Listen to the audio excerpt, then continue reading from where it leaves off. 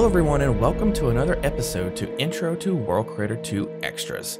I'm Tyler, and in this video I'm going to feature a bit more fine tuning to our terrain. Now the last video we breezed over some quick bulk design, but for me I'm all about sketching my ideas out on paper first and using that as an overlay on the terrain to kind of help me get exactly what I'm after. So now I'm in Photoshop here, and what I've done is I've taken a piece of paper of mine on grid paper and I've sketched out my rough design, as you can see here right in the middle, and scanned it in. So I'm going to bring it into Photoshop here, crop it, change some light levels, and then we're going to import that into World Creator 2 as an underlay, so to speak. So let's go ahead and get this set up for World Creator 2. So the first thing I'm going to do is go ahead and crop it to my bounding of the terrain. So we're going to select the crop tool. We're just going to drag the ends roughly to about where our edge of our terrain is. And then select enter. And if we want to stop here, that's fine. Or we can change some levels to kind of balance it out a little bit. It seems roughly okay with me. So let's just go ahead and export this as a JPEG. All right, so now that we have World Creator 2 open, what we need now is to bring that sketch in. Now, there's two different ways you can go about doing this, but the best way to do this and to make sure that this sketch appears on the terrain the entire time we're modeling it is to import this as a texture. Now, I know we're making a leap into a different territory ahead of schedule, but doing this is going to help make designing your terrain a little bit easier inside the application. So to get this in, we're going to go up in here and select the paintbrush icon, which is the textures. And then from here, we're going to add a layer. We can call this something like base sketch. Okay, and then we just make sure that we select add texture. And what you have here is it go ahead and defaults you to where the World Creator directory is. And you can select this if you want, or you can go back here and select root. And then once you select root, it's going to bring up the 4 default folders where the default textures that we downloaded are located. And you can select any of these folders to add this texture to if you want to, but I want to add a new folder. And I want to call this folder sketches. So how do you add a new folder? So what you need to do is you need to go to your library folder on your Windows Explorer, the same library folder that is explained right here in this button. So I've already got it open here. So right here in the middle, we've got the World Creator library directory. This is going to be a texture. So we open up textures and you can see the folder structure is the same as the button structure here on the right. We got gradients, ground, LUT, and sky, and those are the same button folder locations here on the right. You get the idea. So what we need to do is just create a new folder in this area. So I'm just going to call this sketches. And then that's all we have to do right here. So we can minimize this, and it didn't show up, but all you need to do is just go ahead and re-click on root. And there you go, the sketch folder icon has appeared. So you can essentially make these directories an infinite amount of folder structures that you want to customize yourself. We'll go into this later detail once we actually cover textures. We're kind of overstepping into other videos' bounds here, but you get the idea of how it works. So we're going to go ahead and click on sketches, and then we're going to just select create a World Creator asset. And it brings up some options, but we're just going to work on this first texture here, which is the diffuse map. So if we click on it, then it brings up another window so that we can go hunting for wherever we saved that sketch texture. And I have that right here, this map sketch edit. So we're going to open this, and there's our texture. And all we have to do now is select add and close. And it looks quite crazy right now, but that's because the size of this texture is super small. You can see it's just repeating this pattern, but that's okay. All we need to do, let's just zoom out here. All we need to do is just change the tile size right here to fit the scale of our terrain. So this 4 here, this 4x4, let's change it to 4096. And there you have it. Here is our sketch scaled out to the size of our terrain. But with this sketch, it's actually really hard to see the terrain at all because the texture itself is super white. So to do this, let's just change the overall shade of this texture. So right here where it says shade, you just click on this color bar and let's just darken it up a little bit and get it really nice, and about right here is fine. And you can see it's much easier to see the underlining detail of our terrain. We've even got the shading in here, which we didn't quite need, but you get the general idea of the shape that we're after by doing this sort of adjustment. And on the previous episode, I didn't do half bad of a job at making sure it was roughly in the general idea of what we're after. But here now we can actually go back to the surface tab base, and then we can edit shape, and then we can make sure that our fine tuning is a little bit more precise with our texture. So now I'm going to run through and just start reshaping this terrain a little bit to match the sketch that we designed in the beginning.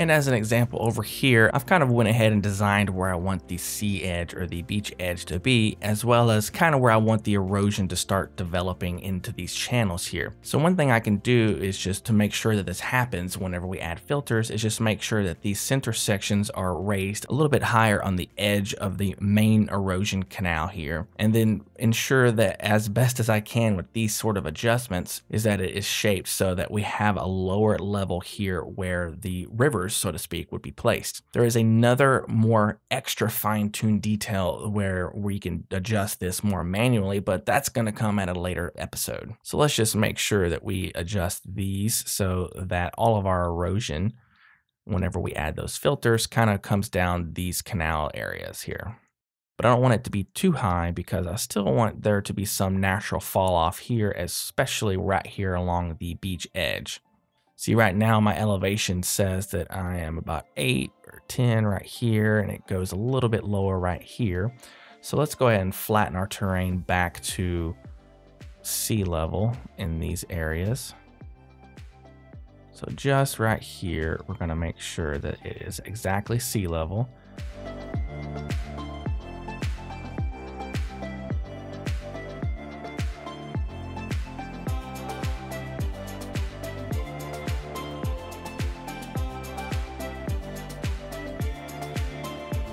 All right, so now that all of this area is perfectly flat, we can even go back and fine tune even more so the up and down to make sure it's exactly what we want.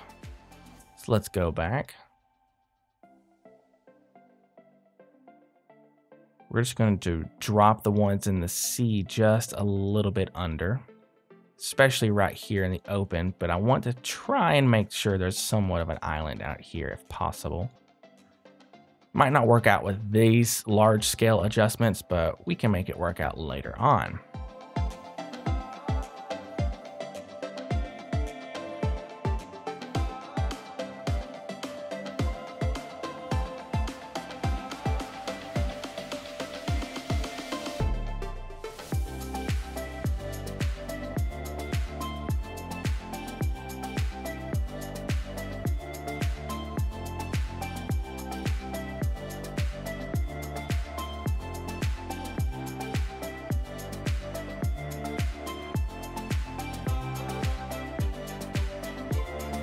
I don't have a sub ridge line going here, but I feel like we can bump this up just a tad, just so long as we keep this secondary peak ridge here.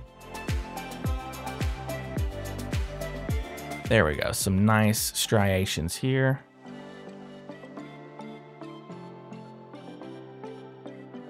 Then let's increase this to something around 400.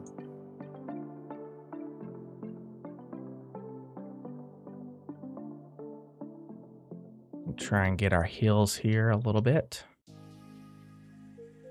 as well as our dune placement. We're going to be adjusting these so much more later on, but we're just getting the more generalized areas bulked up.